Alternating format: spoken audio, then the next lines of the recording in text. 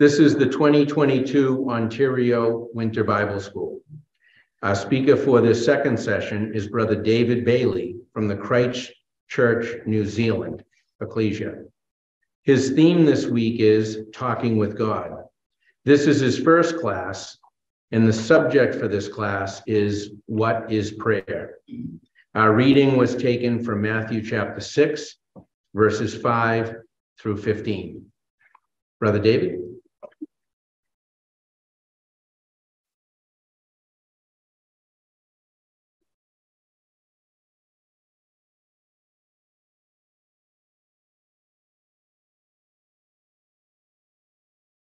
Good afternoon, my dear brothers and sisters in our Lord Jesus Christ. It's lovely to be here. It's lovely for us all to be here, isn't it? It's a wonderful subject that we have to consider. Sister Carolyn and I bring with us, we were specifically asked to bring the love and fraternal greetings of your brothers and sisters at Christchurch West Ecclesia, is our home ecclesia, and as I say, it is lovely to be here. I mentioned the importance. We all know the importance of prayer, but we constantly are reminded of that in the Bible. We have such passages as pray without ceasing, pray always, in everything by prayer. And yet it's evident, brothers and sisters, that we have problems with prayer. Most of us do have problems. We struggle with it. And if we struggle with prayer, then we are struggling with our relationship with God, because prayer is a barometer of our relationship with the Father. Now, in the first part of this talk, I want to stop and analyze the problems that we have. I did a survey some years back now with a couple of ecclesias to try and ascertain what these problems were. And the results of that survey were very sobering and enlightening. The predicaments that we have generally fell into two groups.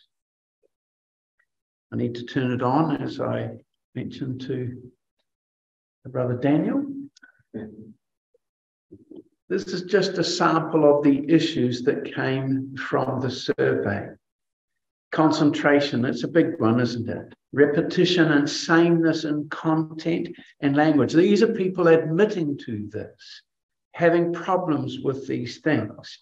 Tiredness, finding that we're too busy, wondering whether God answers our prayers, and so on. And most of these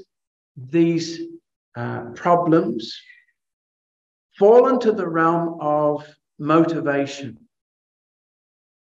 Now, I also asked respondents if they had questions about prayer. And these are some of the typical questions.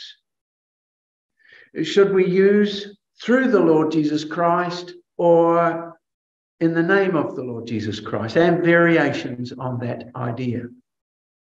Should we pray, or can we pray to Christ? Does Christ filter our prayers? Is he like a filter through to God, as it were? Should we keep our eyes shut? How do we know when our prayers align with God's will? Because we know that it should be according to his will. How do we know that? I need tips on how to pray so that God will hear. These are genuine questions that people ask. And can I get it wrong? And really, that last question sums up all of those in the second, or these questions that people have. Really, it's all as if prayer is some technical process that one must get right to make it work. So we find then that we have two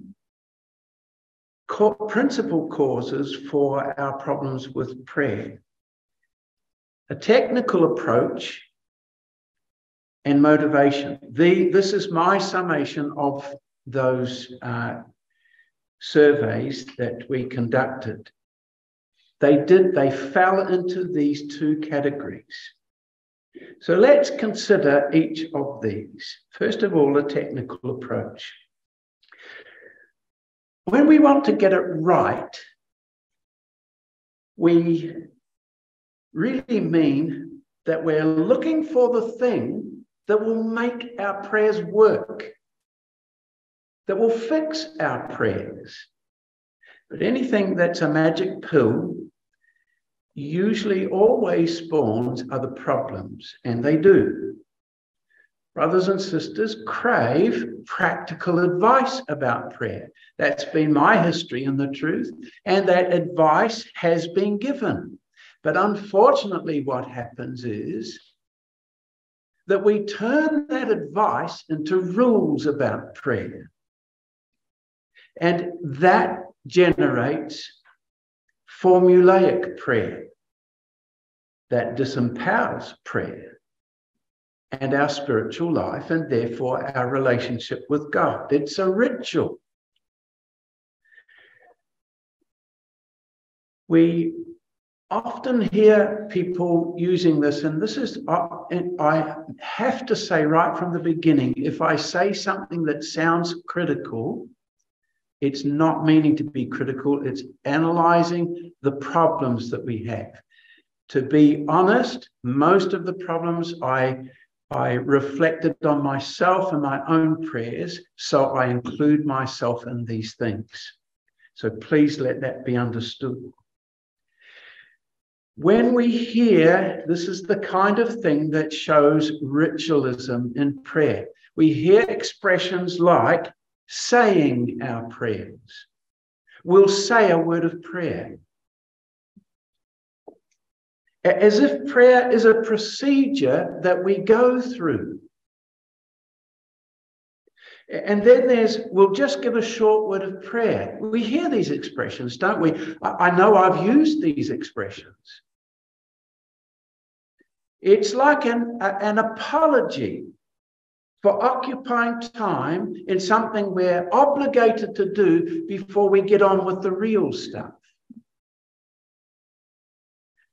Now, the telltale signs of formulaic prayer is when they're cluttered and clogged with cliches and platitudes. Now, you may recognize some of these. We ask that you guide, guard, and direct us. This dark and degenerate age, bless both speaker and hearer alike. We come in the way appointed. We come before thy face. We humbly approach thee, or we humbly beseech thee. Bless these gifts, or this food, to our use and us in thy service. We hear a lot, and I've got a great long list, many of which are my own that I've analysed. So what happens is that we use an expression that strikes us as eloquent, and so we use it again. And eventually we use it by default. And then others pick up on that and they use it too. And we find security in such expressions because they come readily to mind in our prayers. These expressions are like the treasures that we enshrine in our homes. Pictures, plaques, photos, ornaments, quotations, and we put them in prominent places. And for a while, they strike us, but after a while, they just merge into the background. They become part of the furniture. And the well-used ornaments and quotes and pictures in our prayers are just the same. They have the same effect. Now, the expressions aren't at fault, but they've become automatic. And if we're honest, brothers and sisters, without thought, and therefore that's dishonoring to God with whom we speak. But the problems go deeper than stock phrases. We've also got stock prayers, and at times you know precisely what a brother is going to say in his prayer because those are the things he always says. Now, that's often a security mechanism for some people, particularly who struggle with communal prayer. It's a fallback.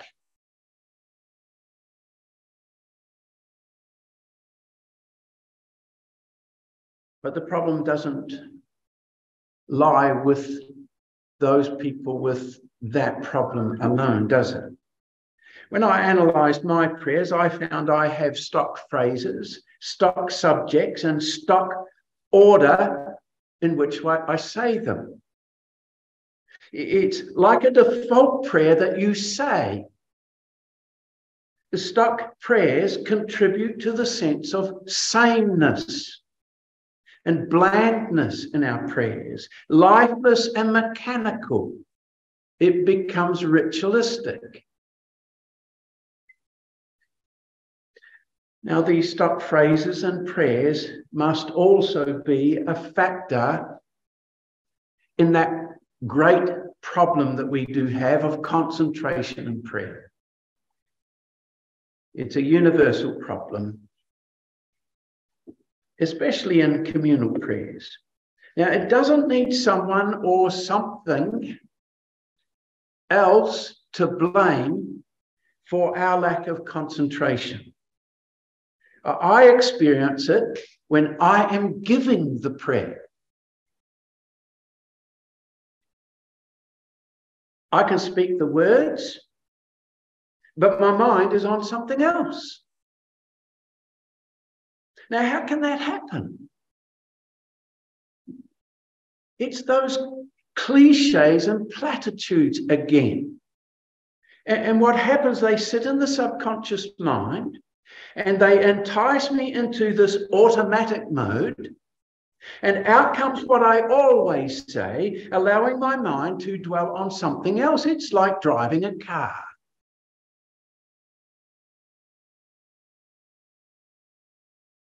And then there's the rules that we've made about prayer, probably in our attempt to get it right.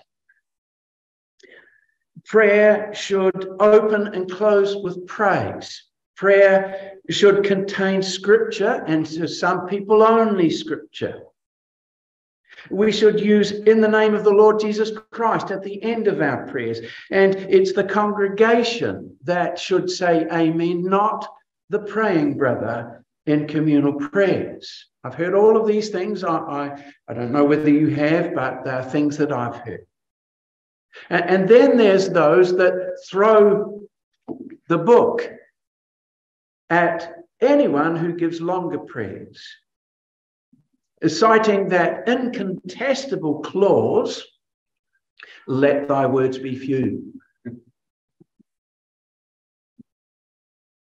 And there's scriptural support for such ideas, brothers and sisters, but making them imperative is to err. For the Lord Jesus Christ did not always abide by these rules, nor did the Apostle Paul, nor did many of those whose prayers are written in the Bible. So in our endeavors and our obsession to get it right, we get it wrong. So what should we do about these problems with formulaic prayer?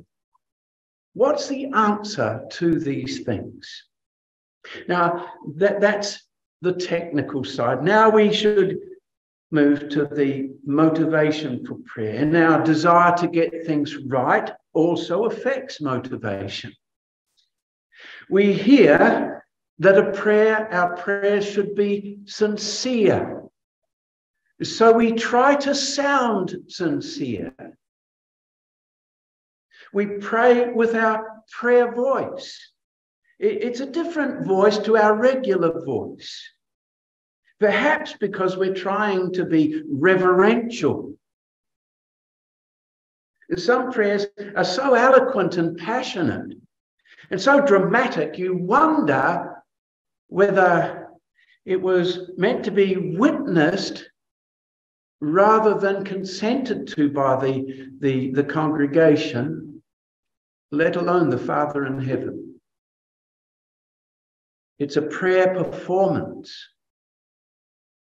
I've seen brethren, thankfully not many, but I have witnessed brethren aping evangelicals by laughing and crying in prayers. Not that I think that's wrong, crying, but it's dramatic. Ostensibly to show their joy or their humility. And our Lord, in the very passage we had as our reading, warned us about praying to be seen of men. Exhibitions may fill some with admiration for the person who prayed thus with himself, as the Lord said, but deflates others. And it fills them with doubts. People struggle, people that are honest, people trying to do the right thing. And they witness this and they think, well, if that's what's required, I can't do that. And they just give up because it's so beyond them. It's not their experience. And there's also how we talk about prayer. It's even how we write about prayer. Some of our writings, and once again, I am not trying to be critical of anybody. I'm just trying to analyze what the problems are. We speak about prayer sometimes that's so unhelpful. We talk about prayer in great swelling terms that enshroud prayer in a mystique. We speak of the comfort of prayer. What do we mean by that? As if prayer has this power to envelop us and to warm our hearts. Now, that's not the experience of many. And it's not found in the Bible in that way. We know that. We can see the way that they pray. It's an open book in the Bible. The language discourages.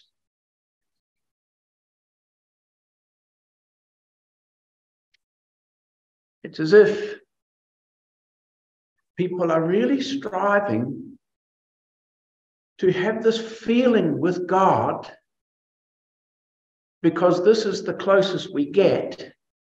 And we've got to have this feeling so we feel close to God. I tend to think that we often borrow some of this language about prayer from Christian writers. Here's one who was a prominent, I think he was in the 1800s, and E.M. Bounds, and much of his work is quoted by Christians today. This is what he said: prayer should not be regarded as a duty which must be performed, that's okay, but rather as a privilege to be enjoyed, a rare delight that is always revealing some new beauty. So while arguing against being technical, Bounds speaks as if prayer is something mystical, something almost magical, a power that causes us to revel in delight, as if prayer is all about what we get out of it. But we find no such mystical magic in the Bible, in people's prayers. Our brethren have also spread warm and fuzzy sayings about prayer. This is one that I happen to see. When you make prayer a habit, miracles become your lifestyle. Now, many Christadelphians assented to this and gave it a like. But is the saying true? Well, I guess it depends on what you mean by habit and what you mean by miracles. But where's the substance? We can't rely on platitudes for spiritual sustenance. I think a lot of this lofty language arises, as I mentioned before, out of this desire for some kind of feeling with God, that we know he's there, that he's with us. We desire this confirmation of God's presence, that he's hearing us. And the problem is we can't see him and he doesn't talk back to us with words. We don't receive direct answers from him. But it begs the question then, how can we be assured of God's acceptance of us and our prayers? Another problem with motivation was that of busyness. Many of the people surveyed admitted to this, that even the internet took up far too much time in their lives. They admitted that that got on the road of their time with God and prayer. But a lot of it was life is so busy, there's just not enough time and so on. So that our world lauds efficiency, time management, multitasking, to-do lists, and so it goes on. And so we've got to be the very best we can be. Success requires it. And all the jargon that our world is filled up with, and we get caught up in it. And so there's fascinating technologies that absorb our attention and that allow us to be available 24/7, and employers, customers, friends, family, everyone expects your availability. And it has impacted on us personally, in our family and ecclesial lives, let alone with our relationship with God. So how do we fit all this in, brothers and sisters? How do we fit God into our lives? What's the answer to this? And that's what we want to look at, God willing, through our series. Answers to these things. And we're going to go to the Bible for those answers. I spent 5 years analyzing this and going to the Bible. I'm not saying I'm any kind of guru, but let's go together and look at these passages, and the answers are there. And it's very, very powerful, because we can see in the Bible people that prayed, and we can learn the secret that enabled them to have a relationship with God and speak to him like he is real and that he is there working in their lives. We can see this. So let's begin with some foundations. We need to answer the question, why do we need to pray? Does God need our prayers? Does he need our prayers? Without our prayers, God can't act. Well, a God that needs renders him impotent. There's something he is not. His word reveals that it is God who is in control, and it is we who need him. So, is it because God won't act without our prayers? James does say, doesn't he, that you don't receive because you ask not. So it all depends on us to pray for things to happen. So if someone leaves the truth, or someone who is sick dies, it's because they didn't pray enough, or didn't pray the right way, or it was the right people didn't pray for them. How does that work? That too makes God impotent, and it's very, very legalistic, isn't it? God becomes like a genie. If we don't rub the lamp, he won't or can't come out to grant our wish. So is prayer solely for our benefit? We sort of touched on this. And there is quite a substantial argument put forward that this is the reason for prayer, not necessarily in the Brotherhood. So is the reason solely of prayer for our benefit? Prayer comforts, calms, invigorates, strengthens faith, much like modern meditation. And they say this is the sole reason for prayer, so that we get this feeling and these good responses and so on. Well, if why pray at all? If all we get is some inward edification, all we need is the word for that. I'm not belittling the word. And why pray to God, the other party in this act of communication, if it's all about us? And why pray, thy kingdom come, if it's all about personal edification? You see, that's God's purpose and his work. And that begs another question. Why pray when God is in control? Now, in Matthew chapter 6 and verse 8, if you have that open, it said there in verse 8, your Father knows what things ye have need of before you ask him. So why pray if God already knows? And why does Paul, the apostle, several times ask brothers and sisters in various ecclesias to pray for him in his work, if it's God's work? And for that matter, why did the apostles in Acts chapter 6, verse 4 say, it's not meet for us to serve at tables, but our job is to minister in the word and prayer?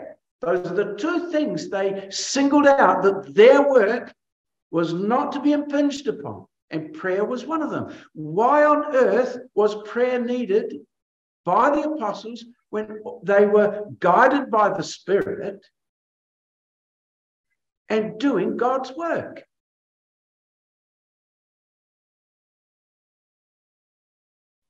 And of course, that leads us to the question, why did Christ need to pray, which he did often? Wasn't God working through him, with him, in his purpose? Here's another passage about God's purpose. I'd like you to turn with me to Isaiah 62.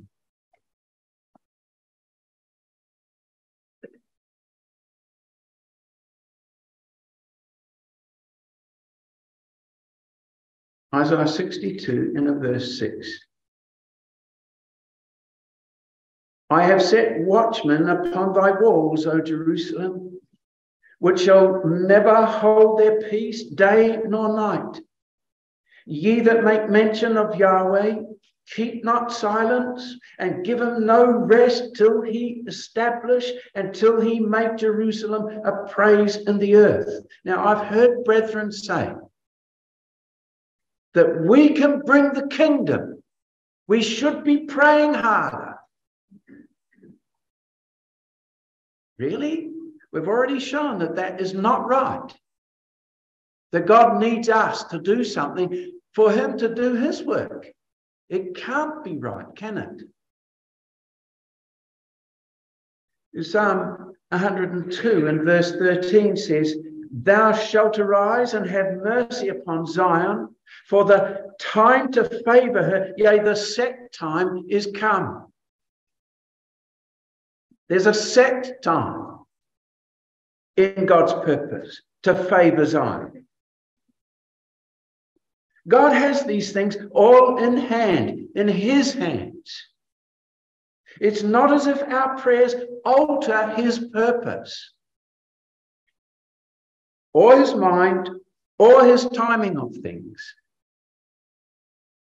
God has predestinated everything according to his purpose and works all things after the counsel of his own will. Ephesians 1 verse 11. It's all in his hands.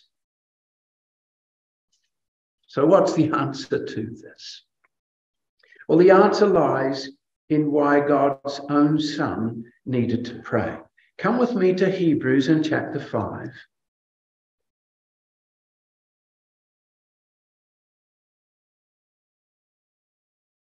And in verse 7.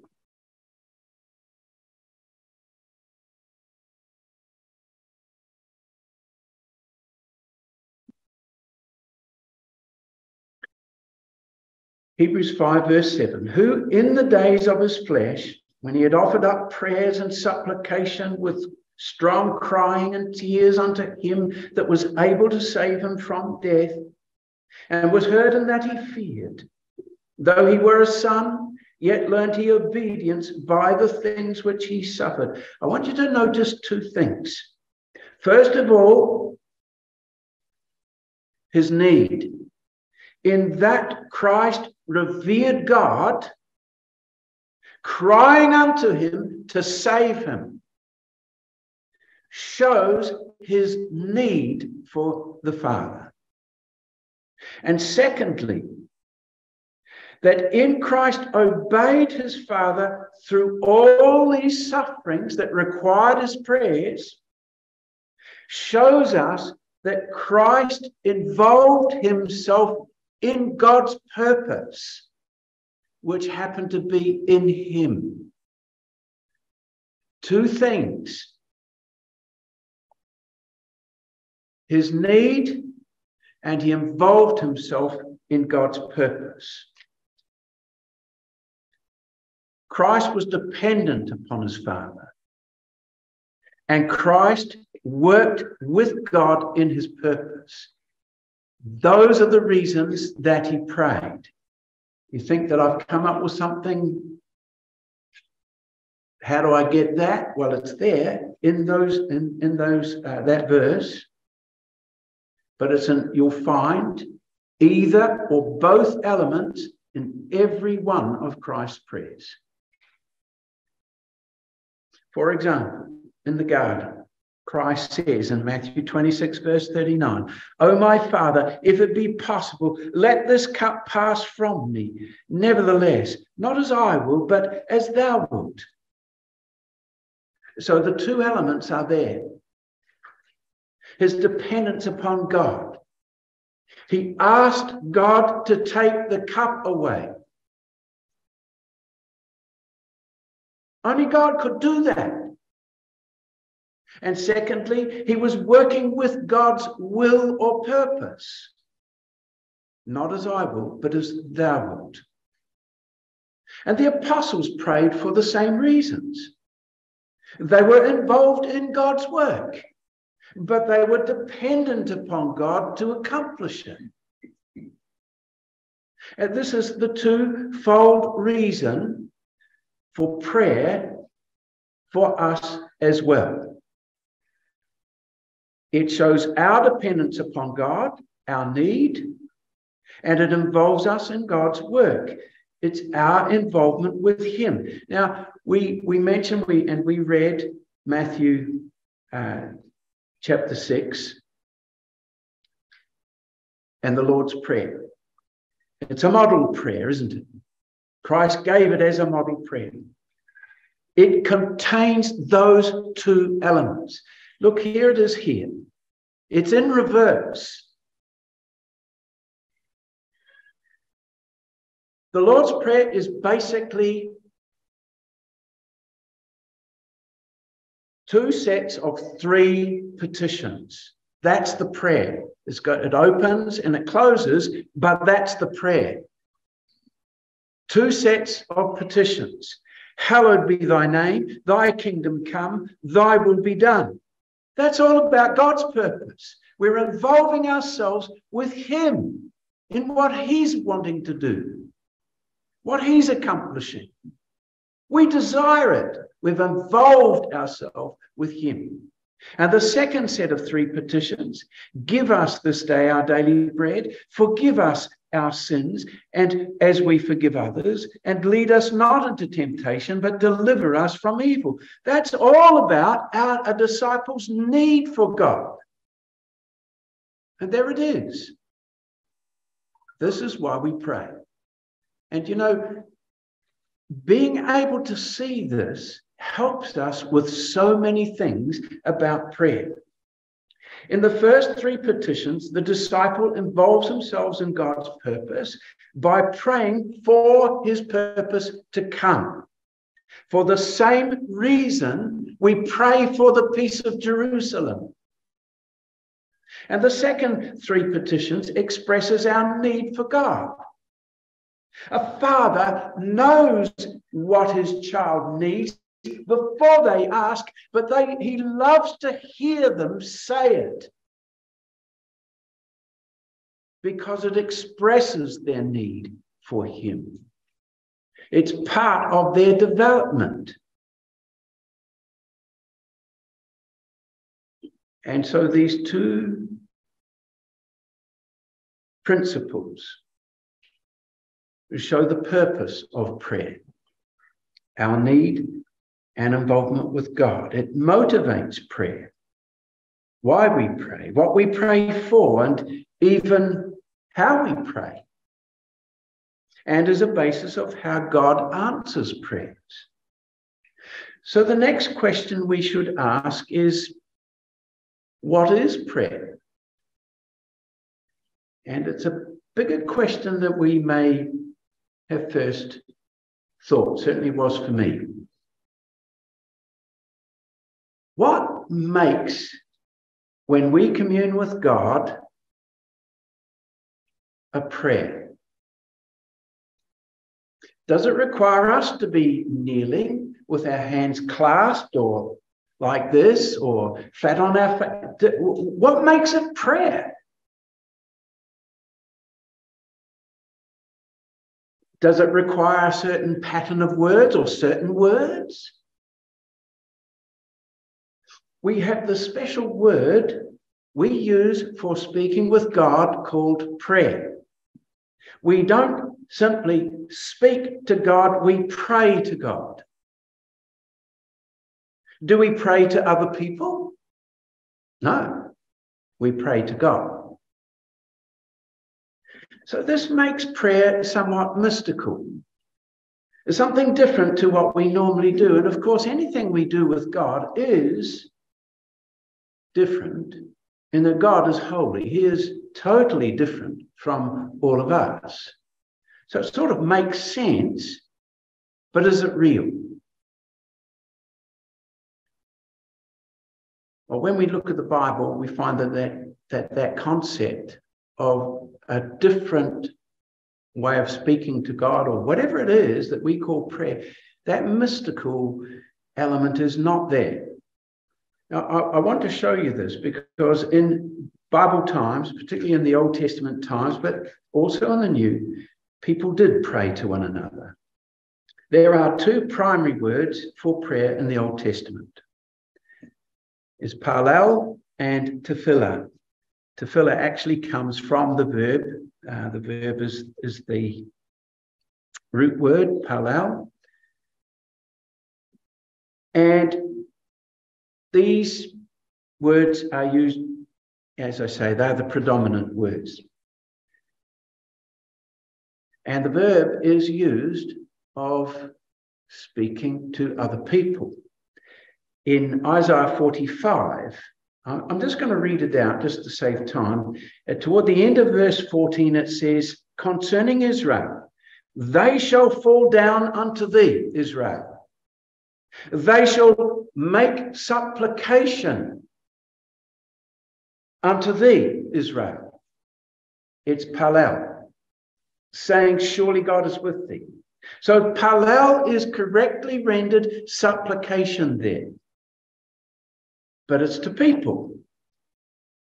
So the word can apply to humans. And immediately, some of the mystique about a special word for speaking with God diminishes. Also, while this word is the most used for prayer, it's not the only one. In fact, there are at least 7 others that have the same idea as this word Palel, which basically has the idea of asking. And so we have all these words that mean the same thing. There's Palel, Tefillah, Pagar, Nathar, and Canaan, Hanan, Tekina, and so on. All of these words. So there are 11 of these. And then we can add to this list of words all the words that mean to call, because that's also, these words are used for prayer as well, 8 times. And then we can add the words for weeping or tears. It says in Job 16, verse 20, my friends scorn me, but mine eye poureth out tears unto God. So even tears can be a prayer. So all of these words, 22 of them, imply asking and need. Hear the echo? They all refer to our need. Well, there's another side to prayer, isn't there? And that's praise. And what do we praise God for? Well, for him, for his purpose, his will, everything about him. That's involving ourselves with God and his purpose. There it is. There's 2 sides to this thing we call prayer. And so we've got all the words for praise now that we can add. There's 10 of those. And we can also add the words for rejoicing, because they're also used for prayers. And there's 8 of those. And we can add to that sing. There are 2 of those. So that's 20 words used for prayers of praise. So the Bible uses all these words for what we style prayer. So the Old Testament is especially rich. The Greek has its equivalent, but far less words to use, but the Greek has their equivalents of these words that we've just looked at. But the point is this. There are lots of words for prayer, and there are common words for other things, used for other things, not a special word. And immediately what that says is there is no particular word for prayer in the Bible. And that fact ought to reduce the mystique surrounding prayer. And acknowledging that fact does not diminish either God or prayer. In fact, having so many words, surely that's telling us how wonderful it is, how expansive it is. It's special. So look how rich prayer is. But the fact is, brothers and sisters, at its base, it's very simple. Do you know what the most common word for communication with God is in the Old Testament? It's the word said. The word amar is the most common word. In the end, brothers and sisters, prayer is simply talking with God. And what an amazing thing that is for us just to talk with God. That's an incredible thing. That's what you do in a relationship, isn't it? It's not a ceremony. It's not prescribed words or a set sort of position or a special place. It's just talking with him. And we have that privilege. Now, I want to illustrate. Now, my wife is going to go get mad at me now because I'm going to ask what time I have to finish, because we got underway at got held up, and I'm really lost as far as the time is. I did check my watch, but a few minutes before 6 will be fine. Okay, so I've got 20 minutes. About a bit less than that. Okay, that's fine. Yep, thank you. I'll just adjust accordingly, that's all. All right. I want to illustrate this talking with God, and we're just going to use Moses as an example. We come back to Exodus chapter 3.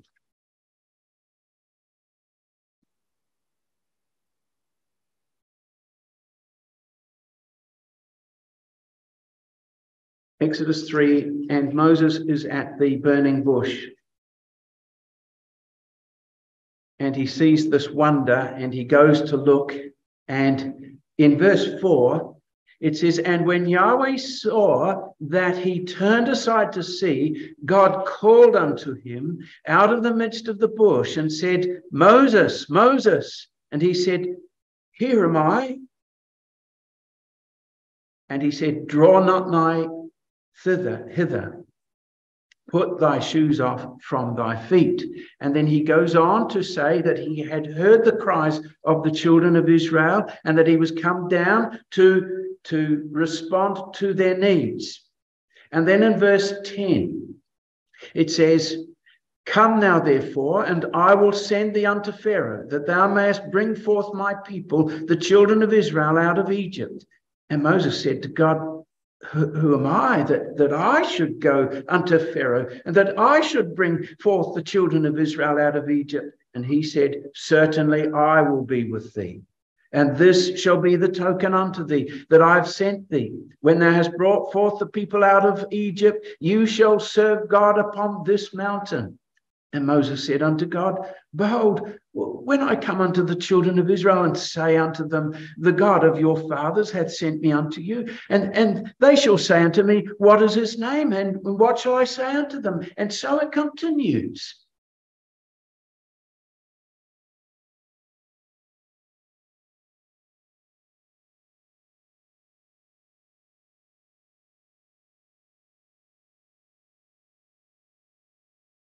Now, can we say that Moses is talking with God? I'm talking chapter 4, verse 1. And Moses answered and said, but behold, they will not believe me, nor hearken unto my voice, but they will say, Yahweh hath not appeared unto thee. And Yahweh said unto him, what is that in thine hand? And he said, a rod. And he said, cast it on the ground. And he cast it on the ground, and it became a serpent, and Moses fled from before it. And so the conversation continues. And Moses is highly reluctant, isn't he? And then we read in verse 10, and Moses said unto Yahweh, O my Lord, I am not eloquent, neither heretofore, nor since thou hast spoken unto thy servant, but I am slow of speech and of a slow tongue. Well, that sounds very sort of similar to a prayer. You know, it's got the title of God, what we would normally find in our prayer, and there's the humility and so on. And Yahweh said unto him, who hath made man's mouth, or who maketh the dumb or deaf or the seeing or the blind? Have not I Yahweh? And now therefore go, and I will be with thy mouth. And verse 13, and he said, O my Lord, send, I pray thee, by the hand of him with whom thou wilt send him. And the anger of Yahweh was it was against Moses, and he told him he was going to send his brother to be with him. And so off they go into Egypt. And they appear before Pharaoh. And of course, we know the results of that. And Pharaoh increases their burdens. And the officials are very upset by this. And so they make this appeal to Pharaoh. And in chapter 5 and verse 20, they come out from an enraged Pharaoh, and they see Moses and Aaron standing there. Verse 20, and they met Moses and Aaron, who stood in the way as they came forth from Pharaoh. And they said unto them, Yahweh, look upon you and judge, because you have made our Saviour to be abhorred in the eyes of Pharaoh and in the eyes of his servants, to put a sword in their hand to slay us. And Moses returned unto Yahweh and said, Lord, wherefore hast thou so evil entreated this people? And why is it that thou hast sent me? For since I came to Pharaoh to speak in thy name, he hath done evil to this people, neither hast thou delivered thy people at all. Where did Moses go? It says he returned unto Yahweh. Well, he didn't go back down to Mount Sinai. He didn't go into the tabernacle because it hadn't yet been formed, or a temple, or a special room. Where did he go? And does that sound like what we would call a prayer? Well, it sort of sounds like what we would call a prayer. But it's not, brothers and sisters.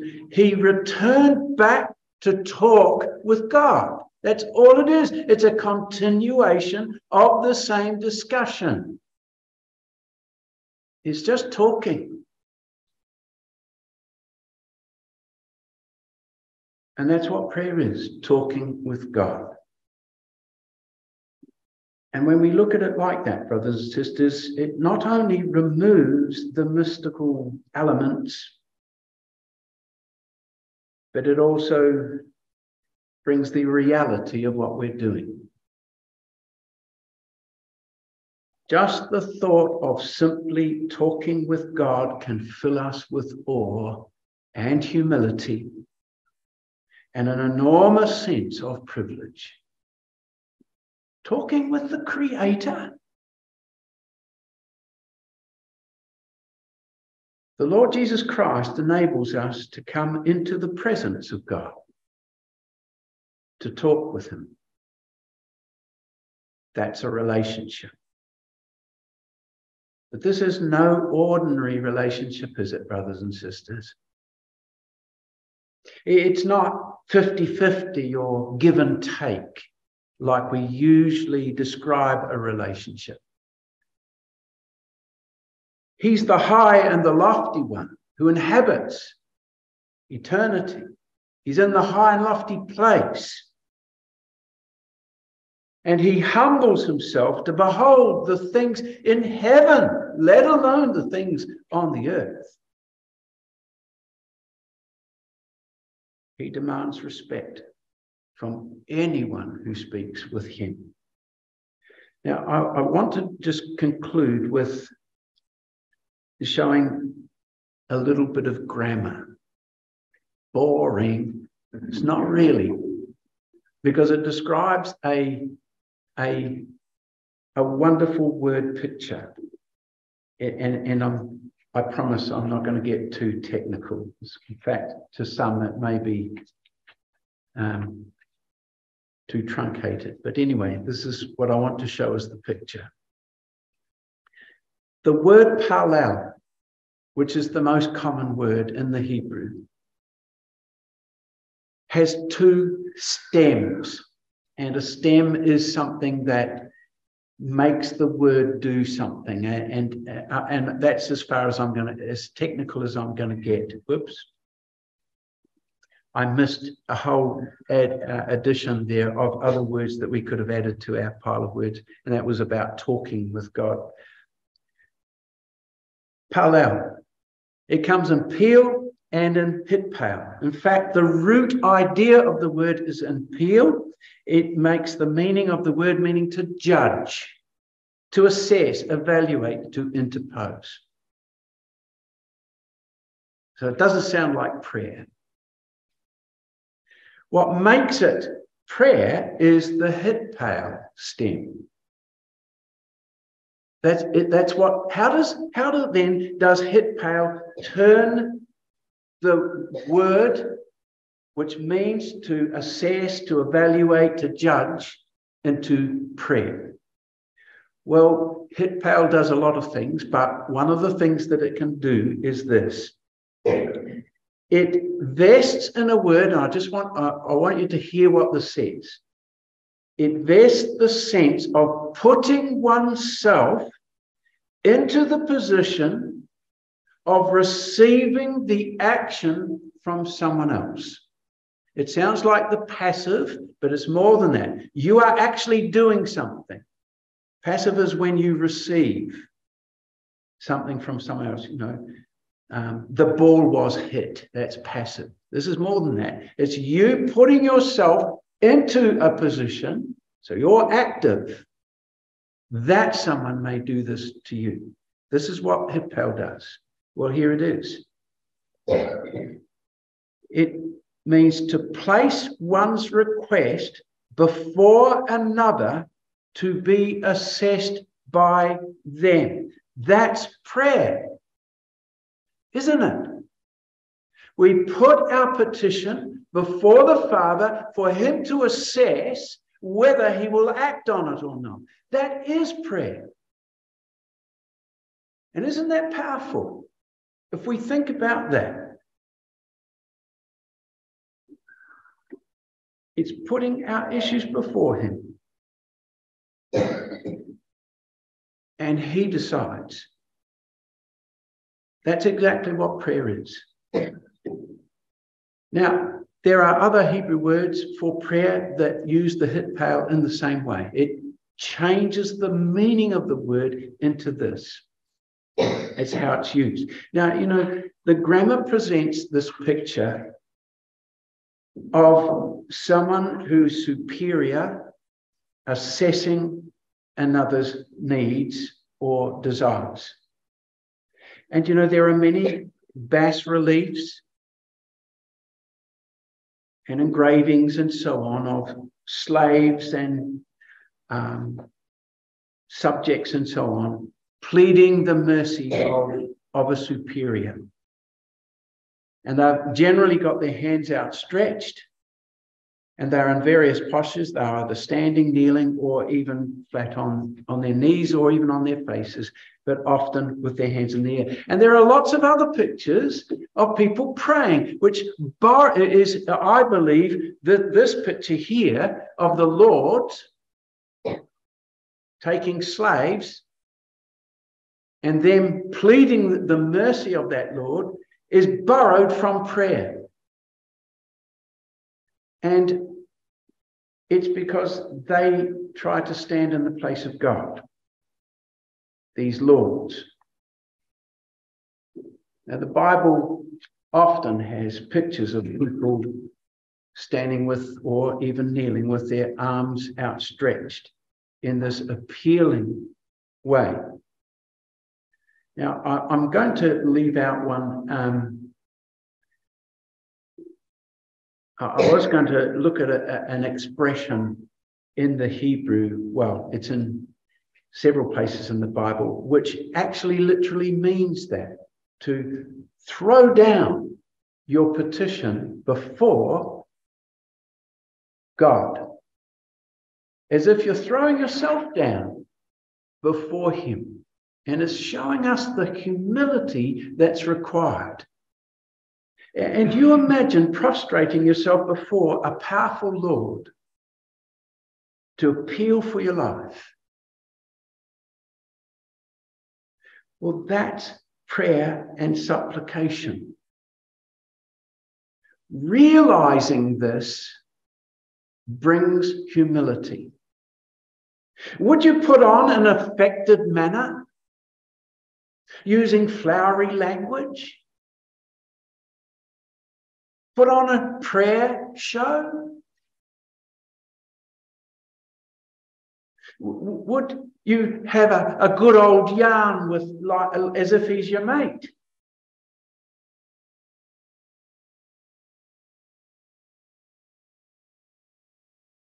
I don't think so, brothers and sisters.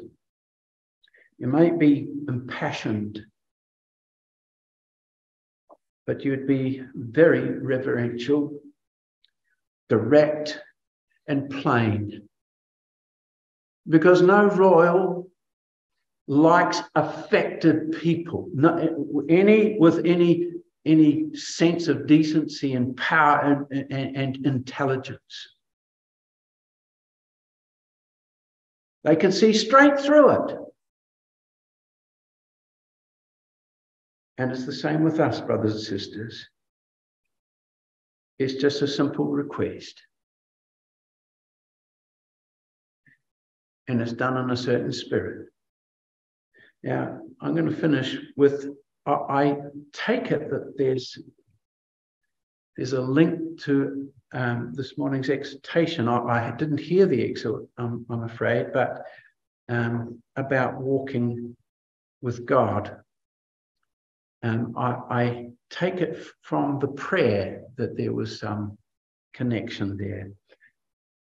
This is Micah 6 and verse 8. He hath showed thee, O man, what is good, and what doth Yahweh require of thee, but to do justly, and to love mercy, and to walk humbly with thy God. You know, you could find no more apt a description of a relationship than walking with a companion. To walk with God is to be in his company, to walk on the same path that he is on. That's his purpose. And to be involved in the same things that he is involved with, that he's interested in. To listen to him and to talk with him.